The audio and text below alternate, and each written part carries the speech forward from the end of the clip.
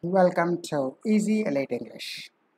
Two common ailments, two common diseases which you can easily diagnose at home.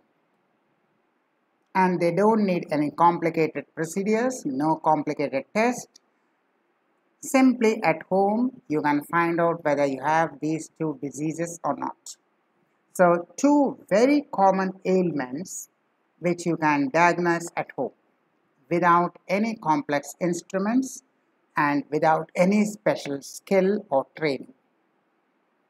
But one word of caution, do not resort to self-medication. This is intended to create awareness so that first, you don't panic. It's curable with proper treatment. And second, you don't neglect. You visit your clinic or hospital without delay. The only purpose of this video is to create awareness so that people don't panic. People should realize that it's perfectly curable with proper treatment, and also people should not neglect. They should visit a clinic or a hospital without delay. So, protect yourself and protect your family, but do not self-medicate and do not neglect, because your doctor is the only person who can guide you. But the only purpose of this video is to create general awareness how to diagnose at home two very common ailments. The first, we are talking about pneumonia. Pneumonia and related infections like COPD, that is chronic obstructive pulmonary disease, RTI, respiratory tract infection, pneumonia, chest infections, lung infections. So, pneumonia or other lung infection or respiratory tract infection. You only need one instrument, that is a wristwatch.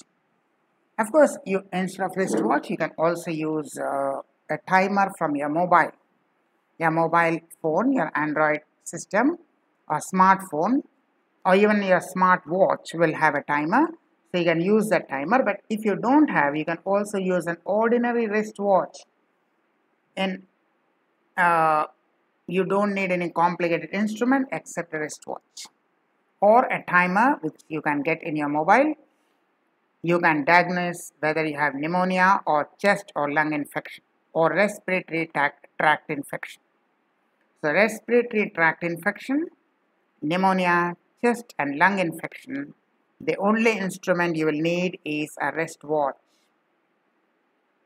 Now, let us see how this wristwatch can diagnose pneumonia and lung infection.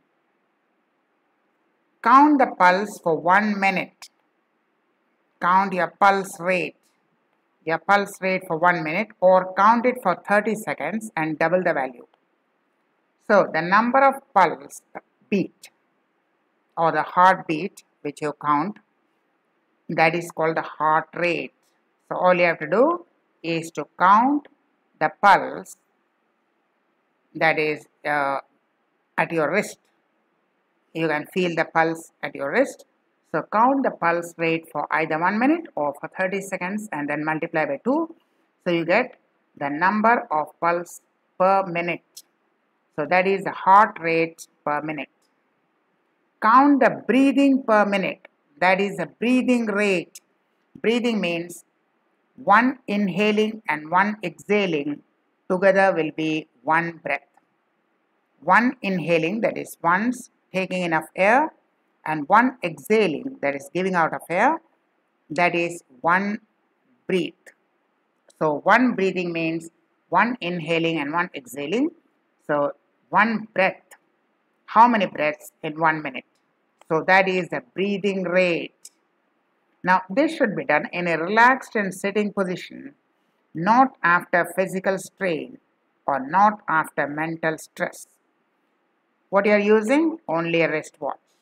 To count the heart rate, to count the breathing rate, you are using a wristwatch.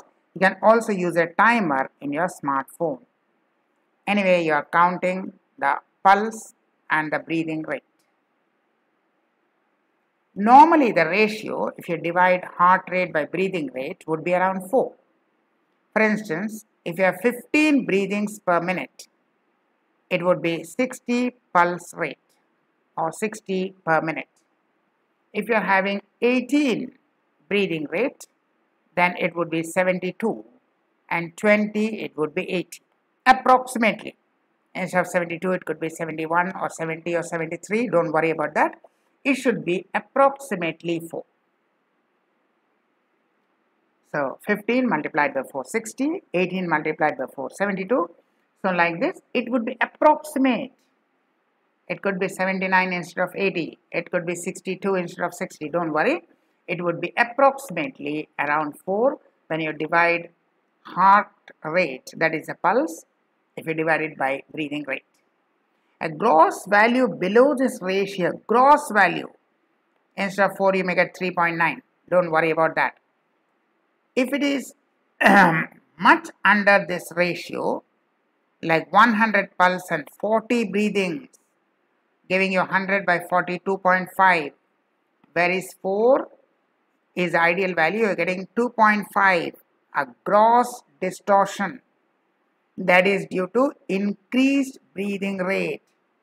Most probably would signify chest or respiratory or lung infection such as pneumonia or bronchitis. If you have a higher breathing rate but not a very high pulse rate, and the ratio is not coming to 4, it's coming to 2.5, it's coming to 2, it could be even 100 by 50, that's 2.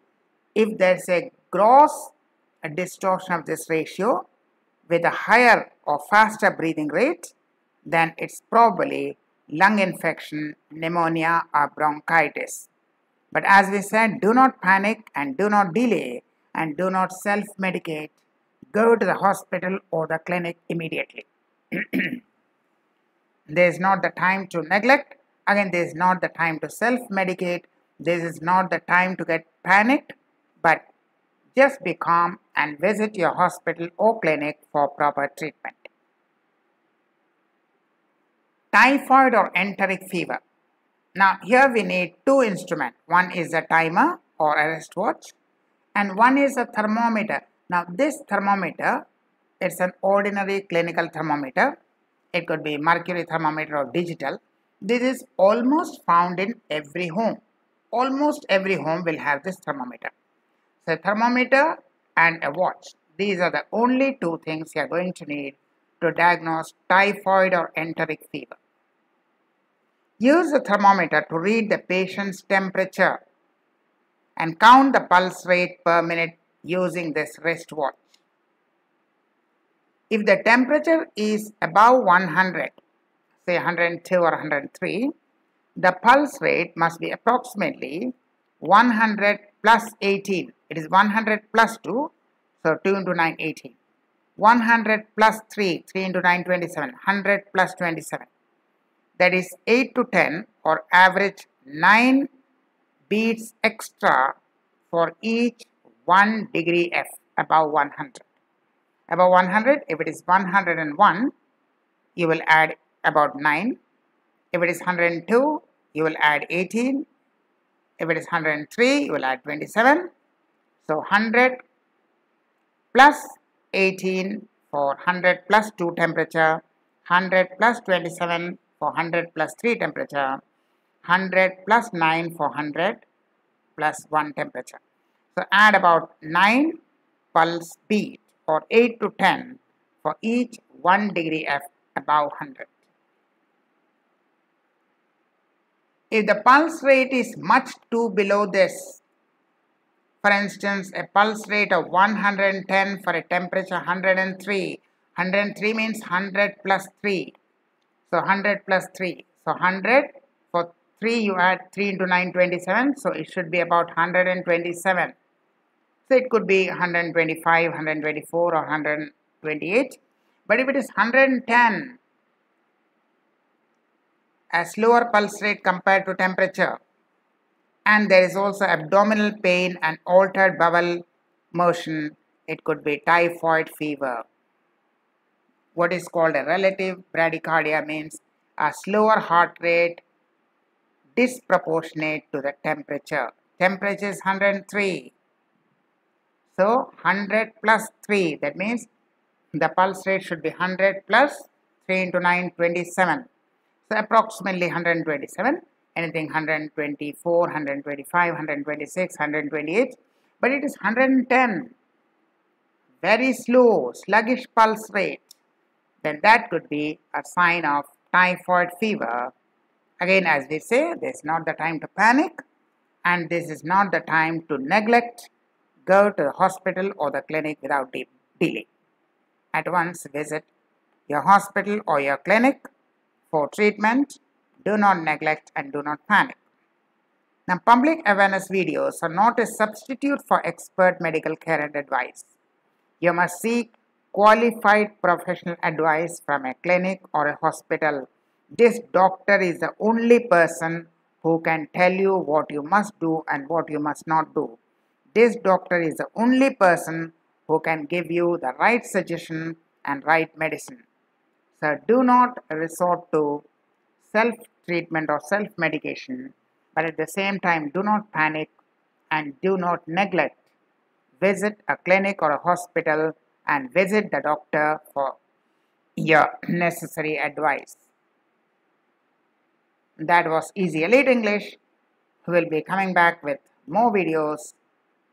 Like us, share us, and subscribe to the channel. Till we meet again, goodbye and be in good health.